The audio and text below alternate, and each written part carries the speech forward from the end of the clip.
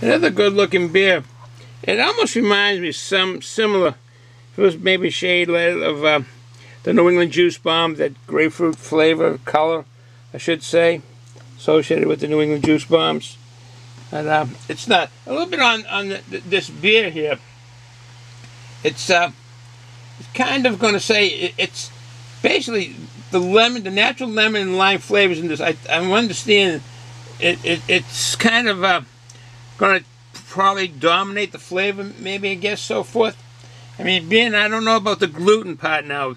The saying is gluten-free, craft remove gluten. And basically what gluten-free beers are, basically means that it's beer just without gluten.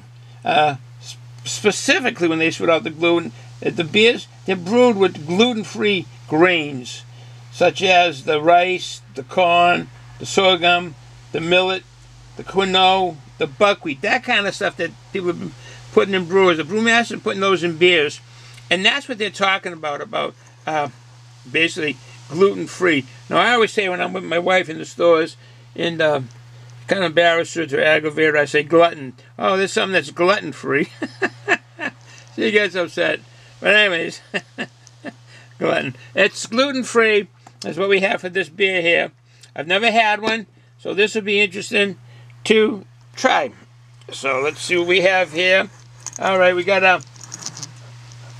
Oh, what a smell. It is. The lemon comes right out. That is a dominant smell. The aroma is of malt, lime. I'm getting lime. That is really coming out. The lime. I think maybe hop, that a bit of hoppiness. Maybe. Or is it herbal? Maybe herbal, that the flowery smell. A bit of malt. Citrus for sure. And as I'm really sniffing here like a bloodhound. Let me give a taste. Let me give a taste. Sometimes after you taste it, you get better aromas. Bottoms up. Oh, a lemon, definitely a lemony sweetness. That comes right across. Very lemony sweetness, and the sweetness, it's not a cloyingly sweet. It's no sourness. Kind of a wheat cracker.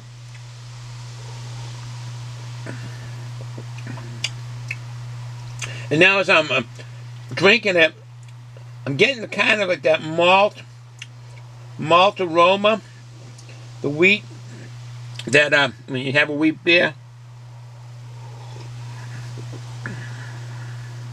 probably the true flavors of being gluten-free, maybe, yes, no.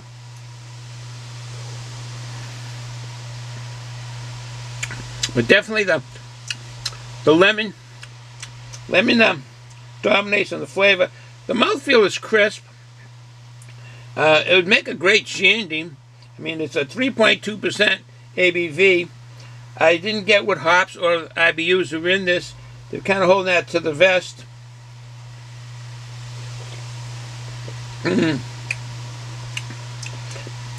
It's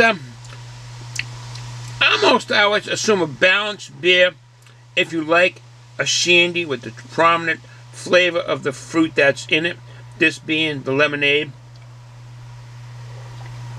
But it is a lager. It's got that crispness. It's a balanced beer. No hoppiness, no sweetness, other than this kind of lemon, and at times the lemony sweetness that comes out of this. So basically what they say, this is a pale lager, but by American Brewers Association, it's a fruit/vegetable beer with 145 calories from Spain. It's a Spanish beer. Well brewed. They've done something right all these years that they've done it. I enjoy it. It's nice. Would I get it again? Yeah, I would get it having a barbecue or something in that fashion. I would get it again. Would it become a regular drinking beer in my portfolio of brews? No, it wouldn't.